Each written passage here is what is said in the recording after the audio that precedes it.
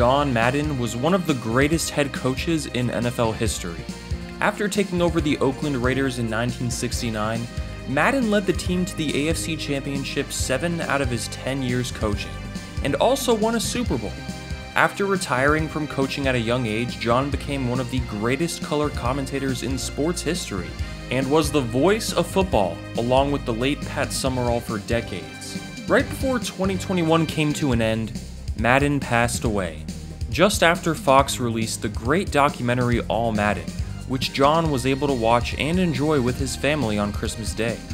Not only was John an incredible coach, broadcaster, and person, but he also helped pioneer one of the most iconic sports video game franchises ever created.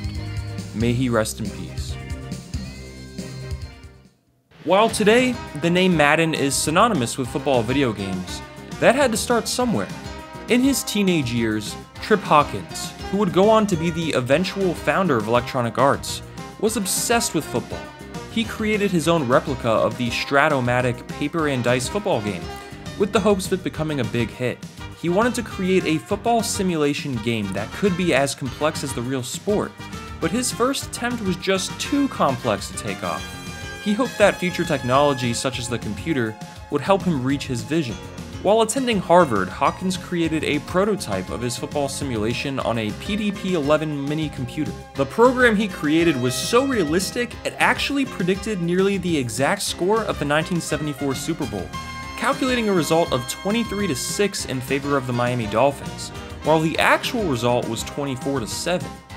In 1982, Hawkins founded Electronic Arts, a video game company, and he claimed the real reason he started the company was because he wanted to make computerized versions of games like Stratomatic. While working on his first simulation football game for EA, he approached his favorite NFL player Joe Montana to be the cover athlete. Unfortunately, Montana had already made a deal with Atari for Joe Montana football, so Tripp went to his second choice, then Cal coach Joe Kapp. Kapp demanded too much in royalties for the partnership to work, however, which led Tripp to his third but most important choice, John Madden. In 1984, Hawkins approached Madden and scheduled a meeting with him, which had to happen on a train while John traveled. Famously, Madden had a fear of flying, so he would take train rides across the country for his coaching and broadcasting career. When pitching the game to John, Hawkins told him the game would be a sophisticated football simulation, but they needed John's endorsement and knowledge of football to help make the game. Madden knew absolutely nothing about computers at the time, but he agreed, as it sounded like a great idea to him. Madden envisioned the game as a tool for teaching the sport of football. For the rest of that train ride, Tripp and the game's producer listened to Madden teach them all about football plays and strategies and how they could be applied to the game. EA hired Bethesda, yes, the eventual developer of games like Fallout and Skyrim, to finish what Tripp had started. But the company stopped working on the game after a year and sued EA, which complicated development. Originally, the game was going to be a 7-on-7 Tecmo Bowl clone, but John Madden was extremely against that idea. He was quoted as saying, "If it's not 11-on-11, it's not real football." That was a deal breaker. If it was going to be me and going to be pro football, it had to be 22 guys on the screen. If we couldn't have that, we couldn't have a game. Although technology just wasn't there yet, Hawkins knew the game needed to be 11-on-11 to get John's endorsement. There was a time when both EA and John expected the game to be cancelled. However, after a very long development, John Madden Football finally released in 1988. If you want to hear more about the game's development and initial vision, I actually interviewed Trip Hawkins myself, and you can find that interview in my documentary on the fall of EA Sports. John Madden Football released initially for the Apple II computer in 1988. This is the original Madden game, which is a bit confusing because there were other games that released with the exact same name. The game was updated and improved in 1989 and released on MS-DOS and Commodore computers, and then EA made a new game from the ground up with a more arcade-style feel to it for the Sega Genesis in 1990. In 1991, the Genesis game was then tweaked and ported to the SNES. All of these games were titled John Madden Football. Of course, this wasn't the last time different games were released under the same name in the Madden series. Most Madden titles would release on multiple devices with slight differences. Even today, the most recent Madden, Madden 22, is available on PC, PS4, PS5, Xbox One, and Xbox Series S and X. with the older gen and PC versions lacking features and gameplay changes. In the early to mid 2000s, Madden titles had an insane number of ports. For example, Madden 07 released on over 10 different devices, from the Wii to the Xbox 360 to the PlayStation 2 to the Game Boy Advance to the DS to the PSP to even flip phones. First, let's focus on the original computer versions of John Madden Football. What's interesting is that the internet has very little to say on these versions of the game. Most videos or articles talking about the first Madden tell the same story as I did, but then only talk about the Genesis version when it comes to reviewing the actual game. It turns out that the original 1988 release was actually a more complex and thorough game. At the time, the Apple II was an old and aging computer, so getting 22 players on the field in-game was an incredible achievement. EA had to work very hard to get the game to live up to John Madden's standards. The initial game was held back a bit due to the computer's power, so it was ported to MS-DOS and Commodore computers the very next year with important improvements. The game opens with John himself bursting through a chalkboard in a similar fashion to his beer commercials. The menus are navigated with a mouse and lack music. It feels very barren by today's standards. The game also did not feature the NFL license, and this would be the case until Madden 95 released on the Sega Genesis. While most players are named by their position, such as fullback, there are some names based on a player's real-life counterpart, such as Joe Idaho for Joe Montana, Danny for Dan Marino, and Fridge for William Perry. Team names were also like this. For example, the 49ers were called the Aiders, and the Miami Dolphins were called Vice Squad. The only team to use the name of a city was Oakland, due to John's history with the franchise and him having a soft spot for the city. Each player had a rating from 1 to 9 for various attributes such as speed, durability, and more. This game didn't have a lot of fluff. It didn't seem like anything special until you actually dived into it. If you tried playing this game today, you'd probably feel overwhelmed and confused, and perhaps frustrated. It wasn't meant to be a football game everyone could pick up and play, but instead a true football simulator. There was a very large selection of plays to choose from, and it felt like a chess match. Every decision mattered.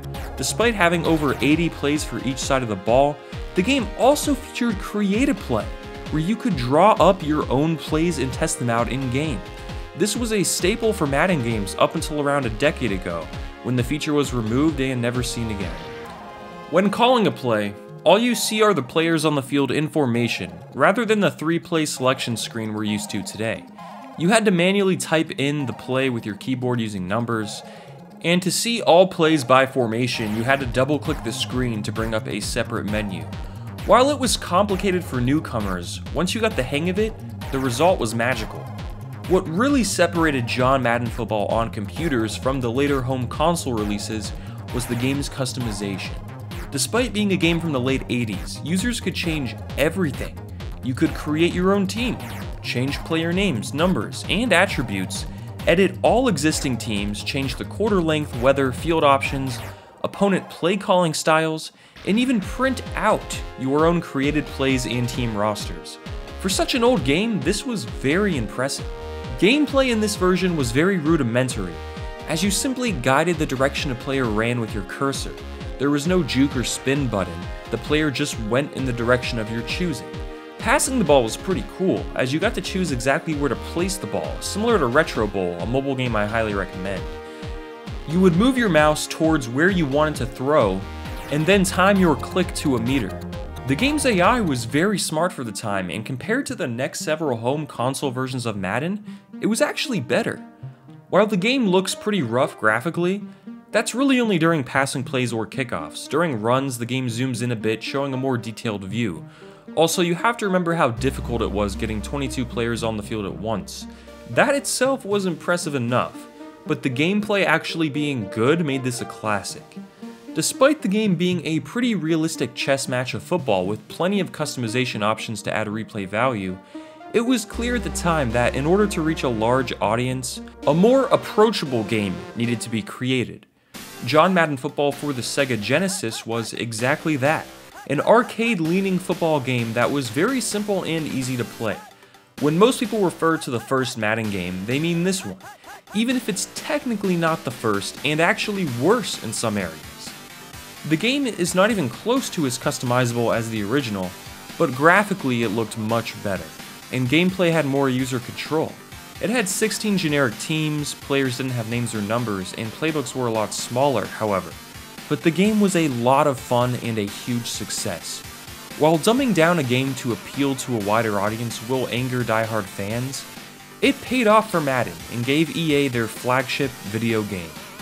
Easily, the best part of the Genesis version was controlling your players. In every other football game up to this point, players moved in straight lines and stopped on a dime. In this game, you could turn, curve up the field, and even slow down, with movement that resembled real life.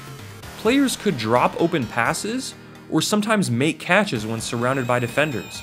Almost anything could happen, and you'd rarely see the same outcome twice, just like in real football.